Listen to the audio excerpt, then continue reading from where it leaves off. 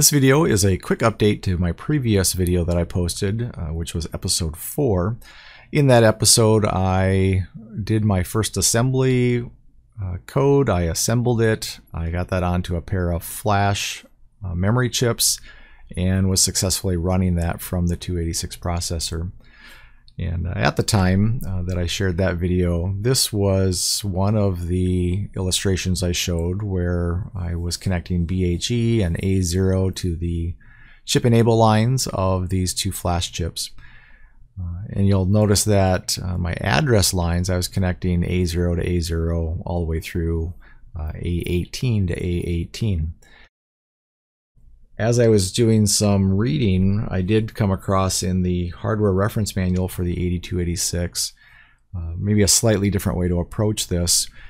And I was thinking about this yesterday a little bit, and I just wasn't able to put all the pieces together quite right, but maybe with a night's sleep and looking at a fresh source, found a different way to approach this that does allow me to properly use those flash chips fully.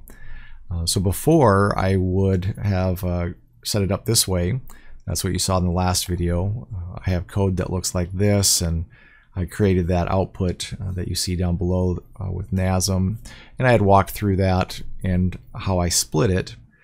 And I had commented that when I split it, I was actually duplicating the bytes so that I could get to the right information, whether it was an even or an odd read, whether it was a full word or just a byte on the upper or a byte on the lower.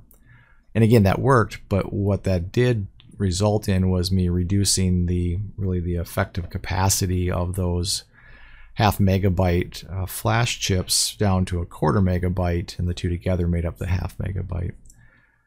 Well, I've made a minor change, and here is what the changes look like that I have made. And you'll notice as far as the enable lines, I have not changed anything there, but what I have changed is instead of connecting A0 on the flash chip to A0 coming from the processor, I'm actually connecting it to A1. So this A1 is connected to 0, 2 to 1, all the way up through 19 to 18.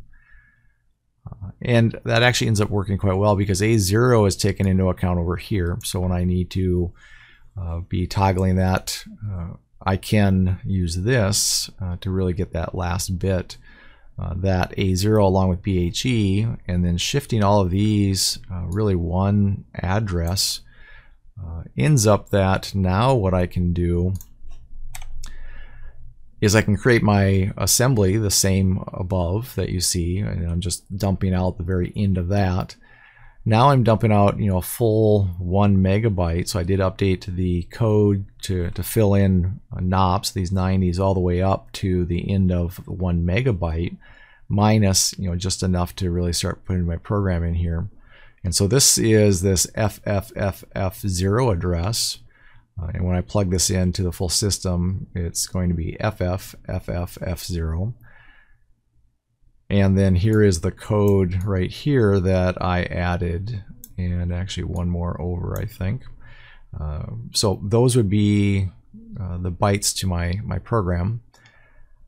I updated my split ROM program, that little utility, and it now splits it out and does not do any basically duplicating of the data. And what you're going to see here now, here is my program. There are the actually it's this much, and then I come over here and I have this much. So I've got these 4 bytes here, these 4 bytes here. That matches the 8 bytes that you're seeing right up here.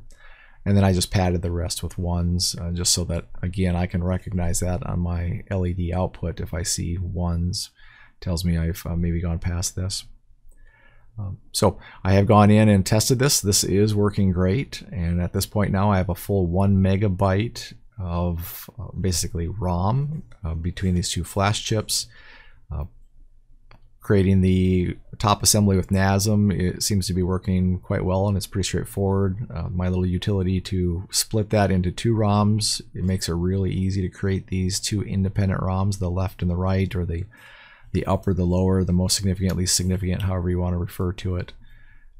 But so that was a nice tweak. I'm happy with that result, and now I am getting twice the space available for ROM data, and that's all plugged in just fine.